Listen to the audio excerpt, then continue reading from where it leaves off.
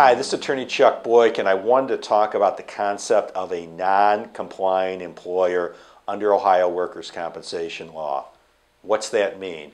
A non-compliant employer means an employer that has not paid into workers' compensation. So what does that mean to the employee?